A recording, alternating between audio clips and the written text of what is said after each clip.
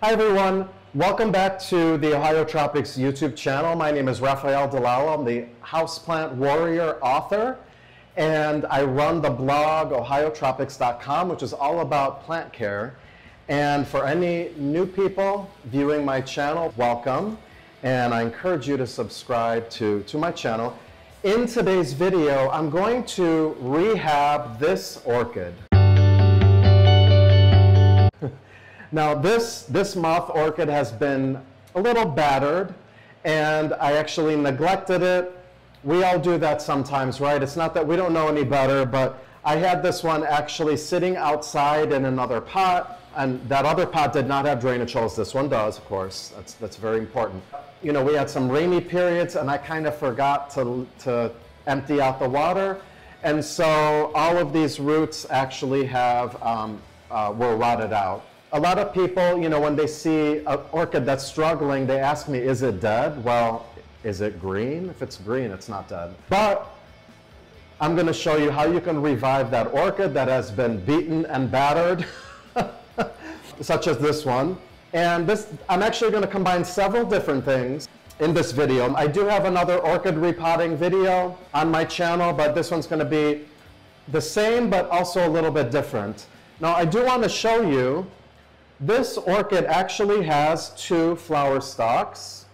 Here's one here, and then there's one here. This actually grew around and then went kind of curved over, and there's another flower stalk. You can see that there. So just because, you know, an orchid doesn't look its best doesn't mean that it can't bloom. What I'm going to do here is clean this orchid up and get it ready to live its best life. Before actually starting to repot it, what I did was I took some orchid mix. This is Better Grow Phalaenopsis orchid mix. There isn't one magic potting medium for your orchids. I do prefer the potting mixes that are bark-based. Oftentimes, you know, you buy moth orchids in grocery stores or hardware stores, wherever you want to get them, and they're packed in sphagnum moss. Using sphagnum moss is perfectly fine, but I find that when you purchase orchids in sphagnum moss, they're packed way too tightly, and it doesn't allow enough air to the root system. So that's why I tend not to prefer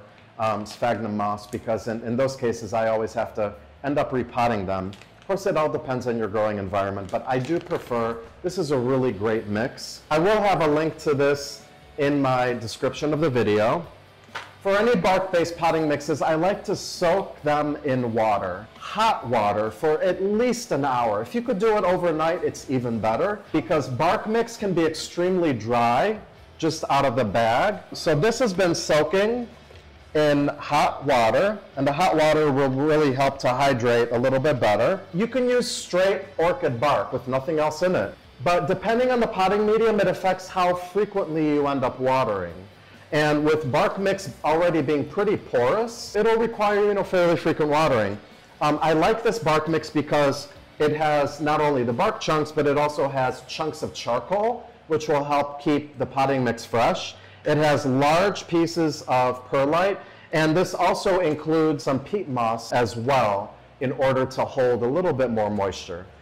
It's not going to struggle for air. It's a very chunky potting mix, so that's not going to be the problem. Another thing that you can do, if you just have plain, you don't have to get this, if you just have plain orchid bark, you can mix in a little bit of sphagnum moss.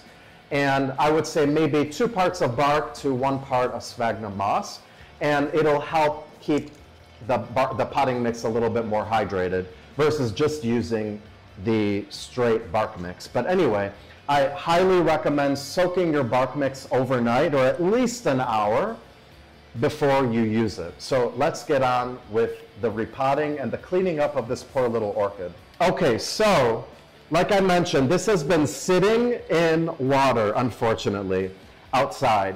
Now, I also notice a very foul odor. I mean, that's just from the roots rotting. Orchid roots like a lot of air. They like to breathe. These are epiphytes. They grow on trees in nature. So they actually use their roots to attach onto tree branches, and the roots are, for the most part, fully exposed to the air. So they need a lot of air circulation. They cannot sit in water for extended periods of time. Now, thankfully, this orchid didn't die. So, but you can see here at the bottom, watch what happens here. See how this pulls, all this pulls off? This is the actual orchid root. This is just a covering. You can tell that your roots have rotted when you have this. Okay, when they pull right off and you just see the string left. These roots have rotted. Actually, I was going to snip them off, but, well, this one I may snip off. I'm going to do that. I'm going to snip all these off so I can take this orchid out of the pot. Okay, looks like that's about done. I'm going to be very careful because I do have 2 flower stalks that I don't want to break off. Now, this is an old flower stalk and it has completely dried up. Okay, so this one I can safely cut off. So I'm just going to take my pruners. Now, when you use pruning shears, I would recommend wiping them down with isopropyl alcohol to sterilize them so you're not spreading disease. And snip it, maybe. I'm going to need my other heavy-duty pruners. Let me go get them. All right, we're going to use these guys. Okay, it just flew right over to my pencil cactus. Now I'm going to proceed to take the orchid out of the pot, and actually it came out nice and easy. It doesn't smell too bad. It did before when it was sitting in water, let me tell you that. The next thing that I'm going to do now is I'm going to remove all of the old potting mix. So I'm going to go, this is approximately probably a 4 or 4.5 inch diameter pot. And I'm going to repot it in the 6-inch diameter pot. I like these clear orchid pots because you can see the health of the root system by using these. And actually, orchid roots actually photosynthesize as well. Mostly the photosynthesis is going to occur from the foliage, but they also photosynthesize with the roots. And so by having a clear pot, it lets a little bit more light in. All right, so now I'm going to simply, very gently, kind of jiggle the roots to get all the old potting mix out. And I can see, actually, there are, I found this amethyst in here. You know what I did with these? This was actually my spouse's grandmother's plant, and I have quite a few houseplants from dead people, including my own grandmother as well, and I put an amethyst in each of those plants so I can remember. This one actually is a very beautiful orchid that has white flowers with a lot of little red spots on them. I'm going to reserve this because I'm going to put it back. Okay, so I'm going to keep going. You just want to lightly jiggle everything. And there are more rotted roots here. Some leaves from the outdoors. I'm going to take those out. So quite a few roots that are still good. These are nice and plump. They could be a little healthier. Actually, you can see some are actually a little dehydrated. You can see they're wrinkly, but they're still firm. So they're salvageable. Now, this one's dead, like I showed you. If it just reduces itself to a string, that is actually rotted out. So I'm going to pull all those off gently. If they don't want to come off easily, I will trim them off.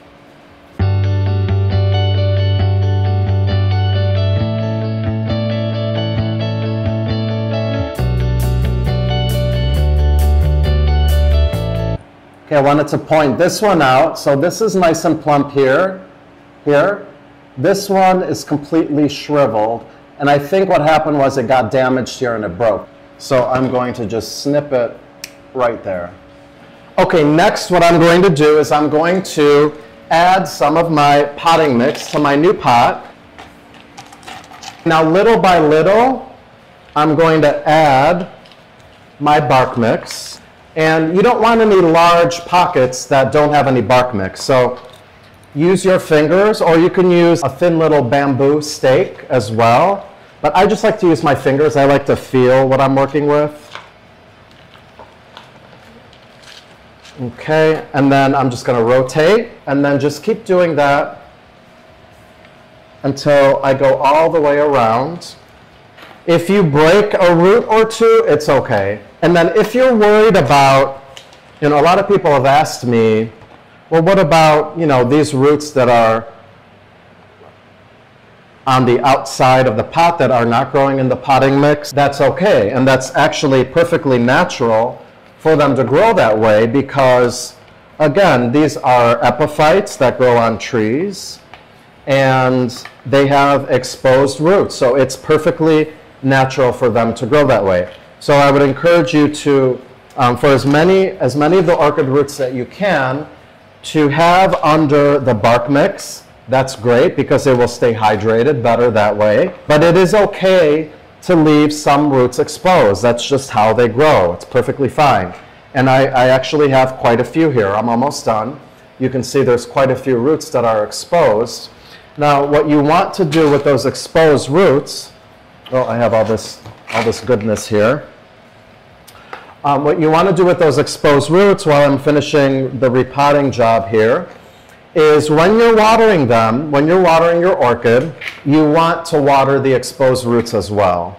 Now, whether, whatever method you're using to water, whether you're just streaming water straight through or you're actually soaking the plant in water, which I recommend if you do it half an hour to an hour of that, then take it out, let everything drain. That's great as well. It depends on how dehydrated the bark mix is. What I like to do is for any exposed roots, I like to mist them fairly frequently. If you can do it daily, that's wonderful, because what will happen is if you don't, over time, especially indoors with dry air, especially in the winter time, the roots will shrivel up and die, the exposed ones, I should say, if you don't provide enough moisture. Another reason that I like these plastic pots is that I'll be able to tell by looking at it what kind of a job I did in repotting. So I can see I have a pretty uniform distribution of the potting mix throughout the pot, and it looks pretty good to me. Let's talk a little bit about when to repot. Normally I like to tell people, well, wait until after their major bloom period has occurred. However, in this case, it was kind of an emergency, so I would say repot when you need to. A lot of the roots were rotted out. I wanted to, quickly put it in better conditions. Even though it is, blooming, it should be fine. Don't overthink it. If a plant needs to be repotted, just go ahead and do it. And then aim to have as good growing conditions as you can. Here's a little bonus information. Typically, depending on the parentage of your plants, typically moth orchids or Phalaenopsis will grow a bloom spike around this time of year. It depends on where you live and what your conditions are, but in fall to winter, a lot of times these plants will set out new flower spikes. If your plant hasn't grown a new flower spike, let's say by early winter or so, what you can do to encourage blooming is you can place your orchid in cooler conditions with reduced nighttime temperatures, even in the 50s Fahrenheit or so, for a period of a few weeks, and oftentimes that'll be enough to trigger blooming. Now, granted, you still have to have enough light for your orchid in order for it to bloom. Indoors, inside the house, I would recommend an eastern-facing window is beautiful. So gentler morning sun is wonderful for these plants, especially in the wintertime when the sun is less intense. So at this time, I'm just going to give my orchid a good watering and set it in its spot, and it is good to go. I hope you guys have enjoyed this video. Please subscribe to my YouTube channel and share this video with anybody that has a dying orchid and are looking to revive it. I'm sure it'll provide some helpful tips for them. I will see you guys next time. Thanks for watching.